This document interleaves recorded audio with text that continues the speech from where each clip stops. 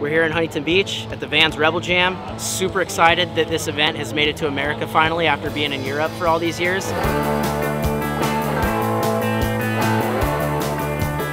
This is my hometown, so having a street comp in my hometown at the US Open is like insane to me. I'm so thankful to be a part of it. Super stoked VANS has brought it down here.